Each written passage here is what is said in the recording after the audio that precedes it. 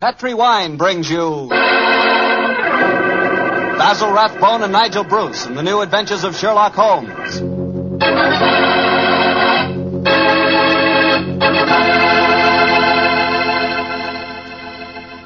The Petri family, the family that took time to bring you good wine, invites you to listen to Dr. Watson tell us another exciting adventure he shared with his old friend, that master detective, Sherlock Holmes. You know, the lives of Holmes and Watson were not always filled with action. They spent many a quiet evening at home in Baker Street, discussing the problems of the world over a glass of port. You know, it seems that no wine is more expressive of friendship and hospitality than port. And I'm sure there's no port wine more enjoyable than Petri California port. Try a good glass of Petri port after dinner some evening, or any time you get together with your friends. You'll love the rich, ruby red color of that Petri port. You'll love its smoothness and full body, its remarkable and wonderful flavor, a flavor that comes straight from the heart of luscious, hand-picked grapes.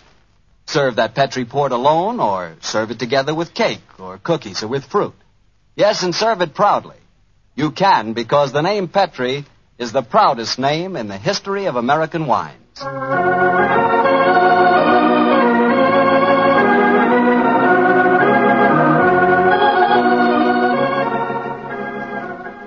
And now I'm sure our old friend Dr. Watson's expecting us. Let's tap on his study door. Come in. Good evening, Doctor. Good evening, Mr. Bartell. Come over here by the fire. I was just having a cup of coffee. Would you care to join me? Thanks, that'd be nice. It'll prevent you falling asleep during my story tonight. There's no chance of that, Doctor. From the hint you gave us last week, it sounded like quite a story. It began in a circus in Paris, you told us? Yes, my boy, the circus. A colorful world of sawdust and spangles. A world, Mr. Bartell, that I may tell you confidentially, always held an irresistible fascination for me when I was a youngster. Me too, Doctor. In fact, when I was 8 years old, I fell desperately in love with a lady bareback rider. A stunning creature who wore pink silk tights with gold sequins on them. Unfortunately, my mother caught me writing her proposal of marriage, and I'm afraid that, that's another story, and one that you probably wouldn't find very interesting. I'm sure I would, Doctor, but I think it would be safer to stick to your Sherlock Holmes story. Yes, you're probably right, my boy. Well, it was a winter in the 1890s, and Holmes and I were in Paris. On our second day there, Holmes suggested we attend that night's performance of the Cirque Royale. Needless to remark, I was delighted, Mr. Bartell. And shortly after 9 o'clock that night, I found myself seated beside Holmes in a box near the ringside. It was an incredibly vivid scene, even for that city of color and light. The gay costumes of the women and the gaudy trappings of the ringmasters and clowns looked like a giant kaleidoscope under the blazing glare of the arc lamps. As we sat there, a brass band nearby blared forth some popular music of the day, and yet he didn't appear to be enjoying himself, and so I leaned across and touched his arm.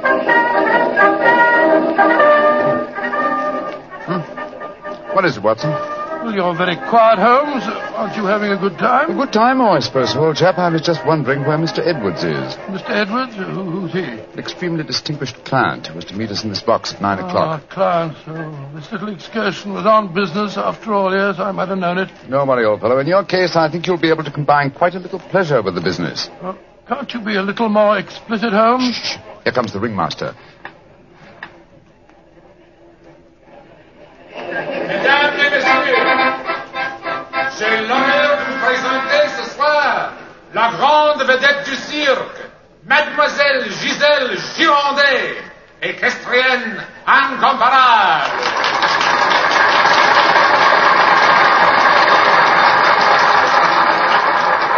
Giselle Gironde, yes, I've heard of her. She's a bareback rider, isn't she, Holmes? Honest in France, old fellow. She also has quite a reputation as a femme fatale. 3 duels have been fought over her.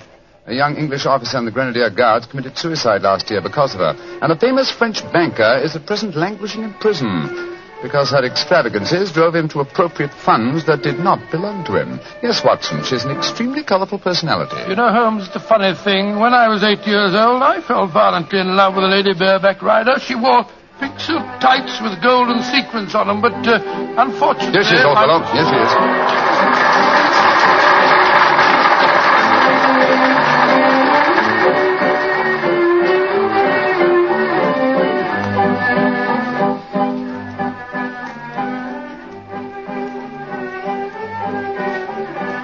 Holmes, she's exquisite. Look at the way she's jumping from the back of one horse to the other. Sheer poetry of motion. The lady appeals to you, Watson. By George, yes, indeed she does. In fact, Holmes, I don't mind telling you that if I weren't a married man and a poor you'd like man... to court the lady, eh? Yes, I should Excellent, indeed. old fellow, excellent. That's the very reason for our attendance at the Well, what in circus. heaven's name are you talking about, Holmes? Ah, there you are. Good evening, Mr. Edwards. Holmes, my dear fellow, how are you? I haven't seen you since that little affair at Windsor Castle when Mother... Excuse me, sir. I am Mr. Mycroft, and this is my friend, Sir William Nigel. Sir William Nigel. Oh, of course. And I am Mr. Edwards. We must respect each other's incognitos, eh? How do you do, Sir William? Well, I'm extremely honored to meet you, Your Royal... Mr. Edwards. How'd you like Giselle? Isn't she a stunning creature? Yes, indeed she is, sir. The four of us to have supper together after the performance tonight, I understand, Mr. Edwards. Well, unfortunately, I can't be there, Mycroft. There's some stupid affair at the embassy which I have to attend. We must postpone the dinner until tomorrow night. Oh, very well, sir. Come over to my hotel a little early and we can discuss the whole business. Personally, I think a lot of fuss is being made about nothing.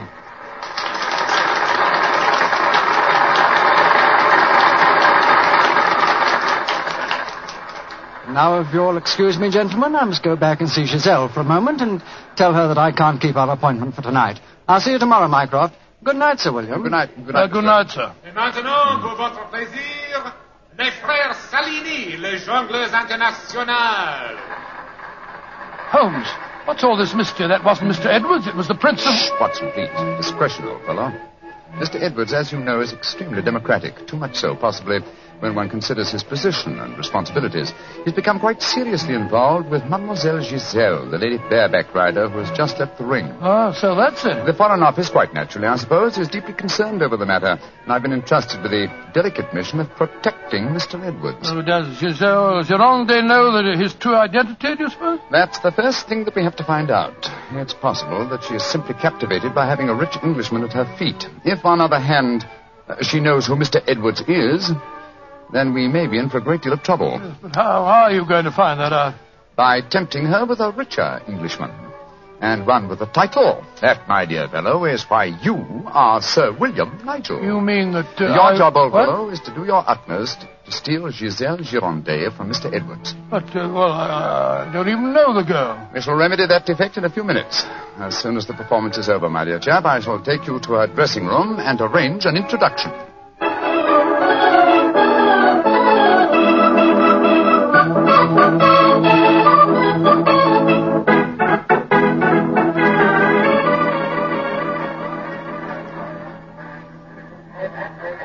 I must say, Holmes, the backstage life at a circus is even more colorful than in the ring. What makes you say that, old fellow? Well, I just saw a pinhead having tea with a bearded lady while a sword swallower was standing behind him practicing his act. Oh, hello. See that man standing talking to the girl in tights? Yeah, attractive, isn't she? The gentleman is Inspector Vernet of the French police, an old friend and a distant relative of mine. Vernet, how are you? Ah, Holmes, mon cher ami, comment ça va? No, Vernet, please. On this occasion, my name is Mycroft, if you don't mind, and this is my friend, Sir William Nigel. How do you do, Inspector? Enchanté, Sir William. Permit me to introduce Mademoiselle Yvette Marat. How you do? How do you do, How do madame? you do? What brings you behind the scenes at the circus, may I ask, mon cher Mycroft? My friend Sir William is most anxious to make the acquaintance of Mademoiselle Gironde. But of course, every man wishes to meet Giselle Gironde. Why not ask Vernet? He will present you to her. Ha! He knows her well. Oh, no, Yvette, chérie, do not begin that all over again. You're in love with her. You've always been in love with her. I wish you were dead. Sometimes I think I could kill her myself. Upon my soul, Inspector, she's a fiery little thing, isn't she? Ah, ça c'est vrai, ça, Sir William. Many times I've told her that Giselle Gironde would never waste her time with a simple police inspector. She prefers a wealthy foreigner. But Yvette ne comprend pas. She does not understand and she does not believe. Mademoiselle Marat was dressed in tights, Vernet. And what does she do in the circus? She walks the tightrope. Oh, She's yes, queen of the high wire. A charming and a talented girl, but a most jealous one. Vernet, my distinguished friend Sir William Nigel is most anxious to meet Giselle Gironde. Will you introduce him? I should prefer not to appear on the matter at this stage. Oh, mais certainement. I will take you to her dressing room. Please come with me, Sir William. Yeah, right. I'll see you later, Holmes. I'll be waiting for you, old chap. Good luck. You're a lucky man, Sir William. Giselle has quite a penchant for the Englishman. And when they are rich and have a title, I am sure she finds them irresistible. You really think so? Oh, but of course. Quel dommage that I am only a poor policeman. Here we are. Entrez. Giselle Monchou, permit me to present to you Sir William Nigel. He is a great admirer of yours. Yes, indeed, madam. Ah, Sir William Nigel. Come and sit here beside me, Sir William. I shall leave you. Au revoir. Sit closer. There. That is much more cozy, no? Oh, it's very nice of you to see me, Mademoiselle Gironde. Oh, don't be so formal, my Englishman. You may call me Giselle, and I shall call you... Let me see, I shall call you Sir William... Willie! I shall call you Willie. You do not mind? Mine, it's very delightful. Quite delightful, my dear. I was hoping perhaps that you care to have a little supper with me tonight, Giselle. So what about some oysters, a cold pheasant, and a bottle or two of Pomeranian Green 072? You get to taste rather well, don't you think? Oh, Willie, I can see you are a perfect host. I don't know about One that. moment, I get my cloak. Well, you know, Giselle, it's a funny thing. What is the funny thing, Willie? When I was 8 years old, I fell violently in love with a lady bareback rider at a circus. History seems to be repeating itself. Here. Alfieri, do you no longer knock when you come to my door? Who is this man? My name is Nigel, Sir William Nigel, my good man, and who may you be? I am Alfio Alfieri. I am Alfio Alfieri. And what is he? A trainer of wild animals. An imbecile. Va-t'en! You must not speak to Alfio in that way. You belong to me. Send this stupid Englishman away. Confounded impudence. Grossier. Belong to you. Giselle belong to no one. Do I have to take my whip to Put you? down that way. Put it down, you scoundrel. Next time it will be your face, Carl. You infernal blackguard. Raising your hand against a woman. Shocking. Bravo! Monsieur Willie has knocked him down. He certainly deserved it. Oui. And you in turn deserve something, Willie. Oh, what was that? Come close, Willie, and I give it to you. A little kiss. Oh, kiss? Thanks awfully.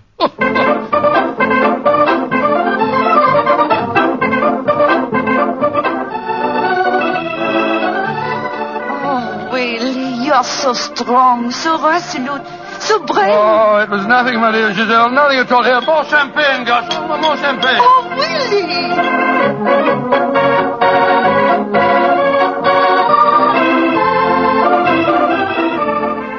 Giselle, Oui, Monsieur Edwards? have a box for the opera tomorrow night. I was hoping that Oh, I'm perhaps... sorry, Monsieur, but my time is occupied. I am showing the delights of moment to mon cher Willie.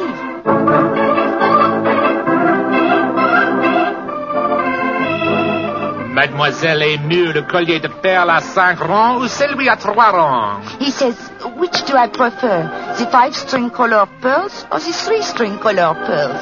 What does my Willie think? So that you can't hang too many pearls on a pretty neck like yours. I'll take the 5-string collar, my good fellow. You're doing splendidly, Watson, splendidly. Yes, but Holmes, I felt such a blasted fool handing that jeweler fellow a check signed by Sir William Nigel. You quite sure that it'll be honored? Don't worry, old fellow. Remember who our client is. Money is the least important concern in this matter. On with the masquerade, old fellow. On with the masquerade.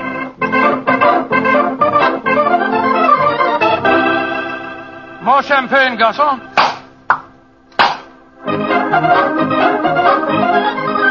Willie, you are such a headstrong boy. More champagne.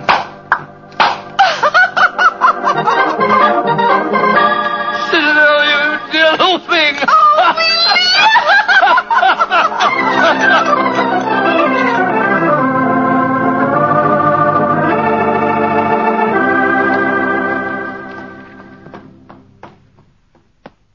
Good evening, Vernet. Has Mademoiselle Gironde come in for the evening performance yet? Yes, Monsieur Holmes. I escorted her to her dressing room half an hour ago. Monsieur Edwards is in there with her now. At last, it seems, she has use for a poor policeman. Last night she found a threatening letter on her makeup table. Since then, she has been most grateful for my company. A threatening letter, eh? Any idea who might have sent it? Oh, yes, of course. I'm afraid I have, Monsieur Holmes. I told her to pay no attention. By the perfume of the notepaper, I recognized the sender. A jealous tightrope walker called Yvette Marat. Oh. Poor Yvette. She would make a very inferior criminal, I'm afraid. Still, Giselle asked me to stay outside her dressing room till the performance starts. You wish to see her? Yes. Oh, good evening, Mr. Edwards. Evening, Mycroft. Evening, Inspector Werner. Comment ça va, Monsieur Edwards? Look here, Mycroft. I think this little game's gone far enough. Giselle has just refused another invitation of mine. Now, I know who Sir William Nigel is, and I swear I'll tell her. Don't you think, sir, that the lady is hardly worth bothering about? Surely this whole incident with Sir William proves that she's a scheming little adventuress. A fictitious title and an apparently bottomless purse have shown her up in her true colors. I could have told you the same thing without such an experiment, my friend. Well, I suppose you're right, Mycroft. I've been a fool. An idiot who lets a pretty ankle turn his head. A conceited dope. Let us just say, monsieur, that you have been a man. Good evening, sir. Oh, good hello, evening. Watson. Good evening. Just going back to see Giselle for a moment, I brought us these flowers for her. I'll be back in a jiffy. Just a minute, Watson. I hate to dampen your ardor, old chap, but the masquerade is ended. Ended? What do you mean it's It is no ended? longer necessary for you to impersonate Sir William Nigel or to pay court to Giselle. Oh, really? Really? Really? Well, that's a great relief, sir. Great relief. I've hated the whole business. Oh, yes, I'm sure you have. We appreciate the sacrifices that you've made, don't we, Sir Edward? Yes, indeed. Well, I must go back and see her once more, though. We had a rendezvous for tonight, and I must cancel it. A gentlemanly thing to do, you know.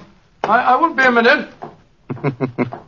Never have I seen a man more downcast. Obviously, with him, my dear Holmes, business was a pleasure. Alfieri, where are you going? That Englishman. I just saw him go into Giselle's room. To whom are you referring? That man that called himself Sir William Nigel. 2 days ago he struck me. I have to settle with him. No man may strike Alfieri. Do not cause any more trouble, Alfieri. From what I've been told, you thoroughly deserved what happened to you. Here he come now. You, English, you. Alfieri challenge you to a duel. Holmes! What, old chap? What is it? You're as white as a ghost. It's Giselle. What's wrong with her? She's dead. She's lying there in her dressing room. Strangled. Strangled? And only half an hour ago I spoke with her myself. Since then I've been standing in this corridor, guarding her door at her own request. Only 2 men have entered Giselle's dressing room since then. You, Monsieur Edwards, and you, Sir William Nigel. What are you suggesting, Bergenet? I am suggesting nothing. I am stating that these 2 gentlemen are under arrest for suspicion of murder.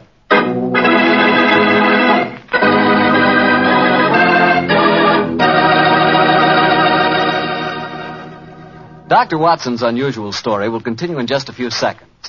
Time I'd like to take to remind you that one wine that seems to be the outstanding favorite among the ladies is Petri California Muscatel.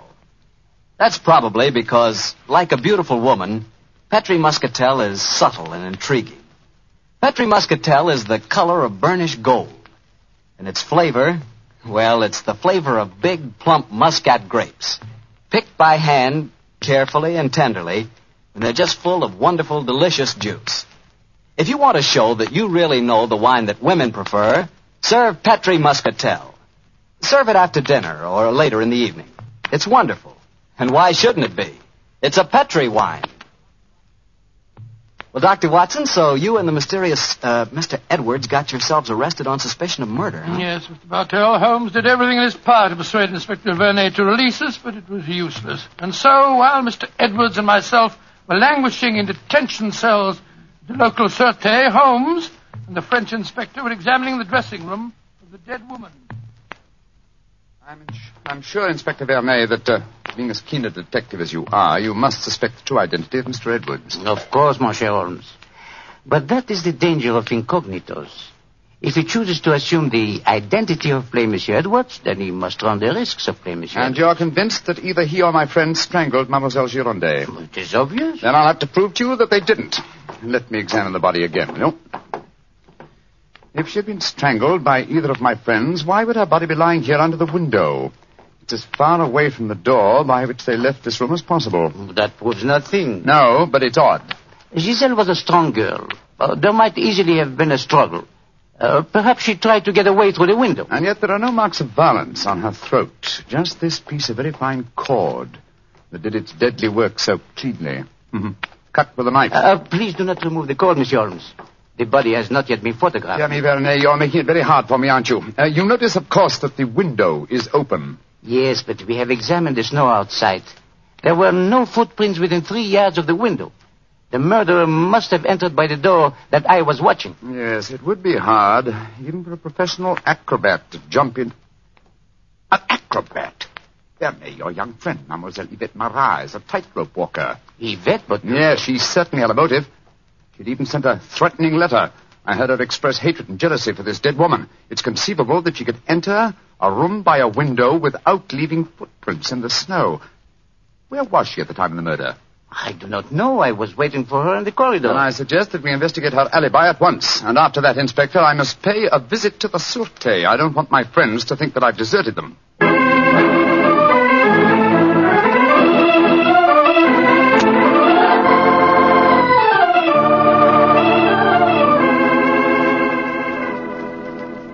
Excuse me, sir. Yes, Holmes. I'm afraid it looks rather black.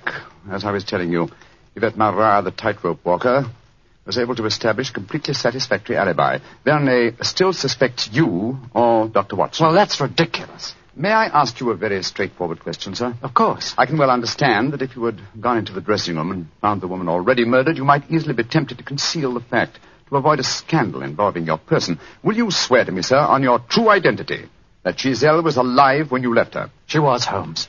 I swear it. Thank you, sir. That's all I wanted to know.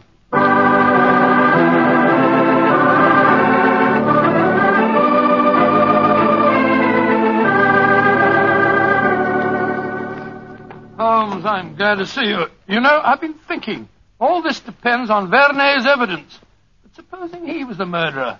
He told us that Giselle had turned him down, you know. I'd thought of that, but Mr. Edwards swears that Giselle was alive when he left the room. And yet that means that Mr. Edwards...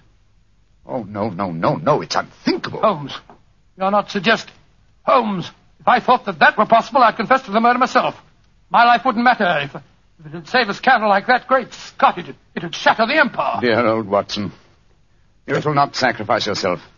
You're as valuable a British institution as the Lion himself. No, my dear fellow. We shall never sacrifice you, not while my mind is still capable of... My mind? That's it! Thank you, Watson. You've given me the answer. Holmes, what are you burbling about? Be patient, now? old fellow. In half an hour, you'll be out of this cell, and the real murderer will be in it.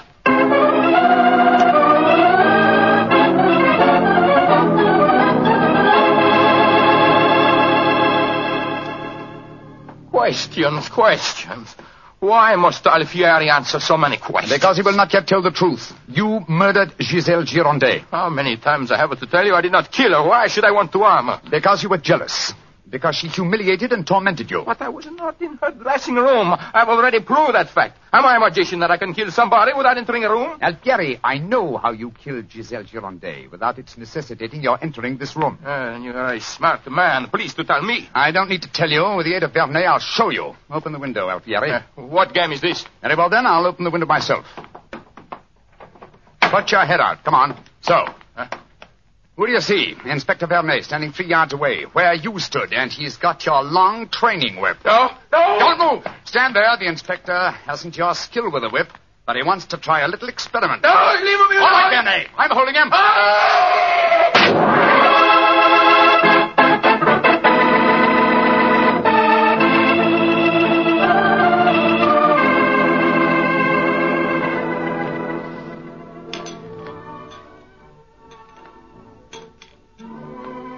Well, Mr. Edwards, well, sir, this is a pleasant change from a prison cell, isn't it? It certainly is. Holmes, I can't tell you how grateful I am.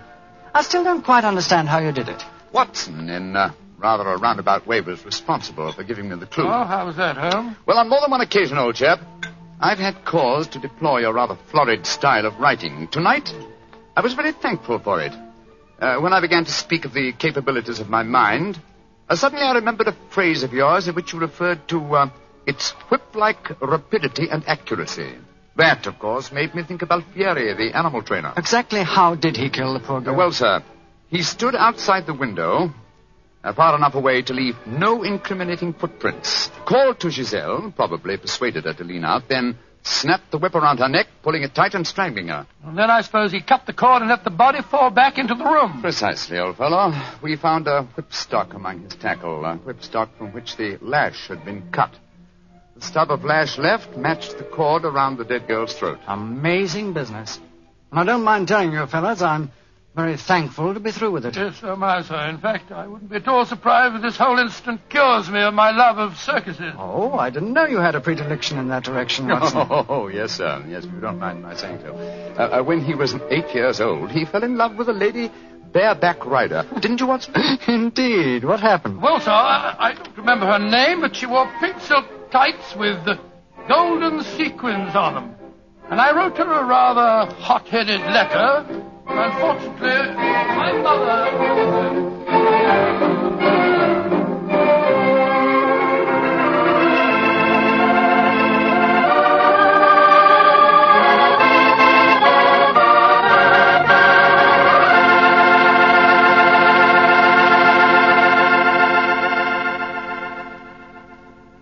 Well, Doctor, that was one of the most unusual stories you've ever told.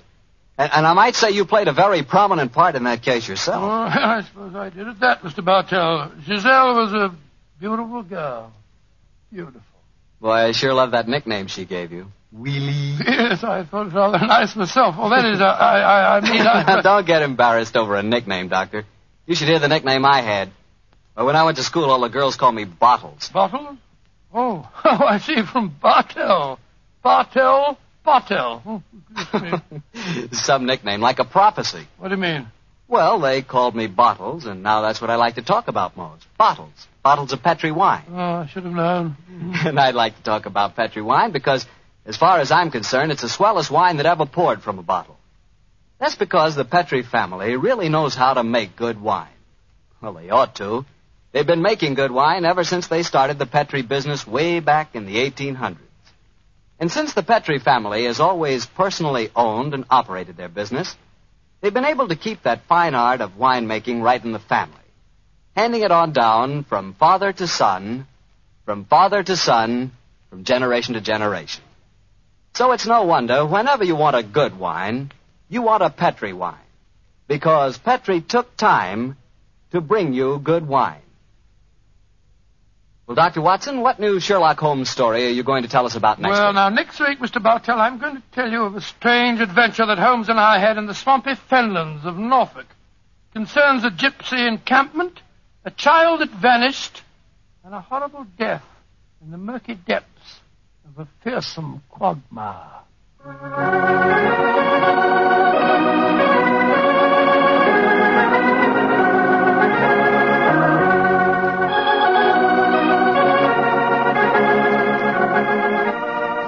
Tonight's Sherlock Holmes adventure was written by Dennis Green and Anthony Boucher and was suggested by an incident in the Sir Arthur Conan Doyle story, The Adventure of the Three Students. Music is by Dean Fostler. Mr. Rathbone appears through the courtesy of Metro-Goldwyn-Mayer, and Mr. Bruce through the courtesy of Universal Pictures, where they are now starring in the Sherlock Holmes series.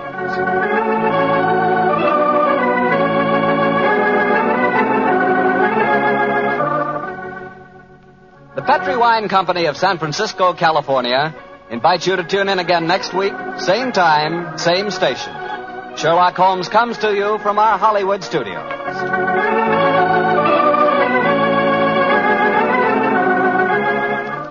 This is Harry Bartell saying goodnight for the Petri family.